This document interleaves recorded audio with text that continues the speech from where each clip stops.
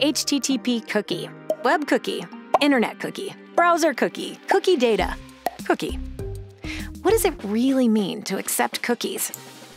1994, Web 1.0. Lou Montulli is at Netscape working on a way to help websites make money. Back then, website visitors were anonymous. Recommendations based on a visitor's preferences weren't a thing. So Montulli came up with the cookie. Cookies would let websites get to know and serve their users better and make some coin while they were at it. Anyway, this kind of cookie takes the shape of a tiny text file stored on an internet user's computer. The name cookie comes from a computer science term, magic cookie. Translation: cookies allow websites to identify you and remember things about you. Like how many times you visited, what you put in your shopping cart, what terms you searched for. As speculation mounted, the dot-com bubble grew and eventually burst.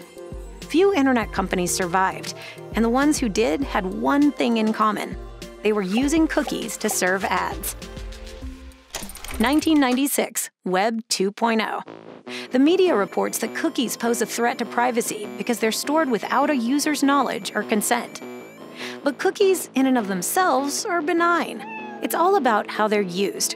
Government surveillance, content recommendations, stolen by hackers, and targeted advertising, which gave rise to the pixeling of every site with scores of cookies trying to make every click count. And so cookies were deemed creepy. Once a cookie is shared with a website other than the one you're visiting, it morphs into its alter ego, the third-party cookie. So if you click on a pair of shoes out on the internet, that cookie may be shared back to Facebook, which then serves you ads related to what you clicked on. Or say you're shown a banner ad on a blog. The company behind that banner ad can set a cookie and retarget you later across a variety of sites that they've bought ad space on.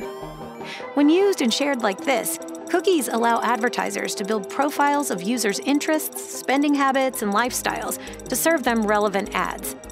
And then publishers, social media, retailers, and content creators make money from those ad placements rather than charging users for access. 2018.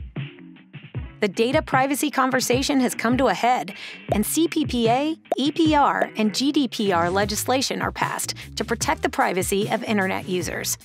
Seeing the coming crisis, many browsers banned the sharing of cookies on their systems, except for their own, of course. 2021, Web 3.0.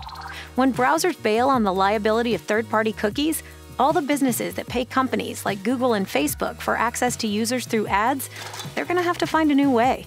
The first-party cookie isn't going away. They make the World Wide Web go around. But businesses will need to know their users directly. They'll have to be data independent with the help of a customer data platform. The promise is people will have control over what data companies have on them. Everyone will own their digital identity.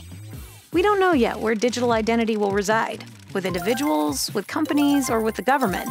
But what we do know is that when you click accept, you'll know what you're accepting. And that's the way the cookie crumbles.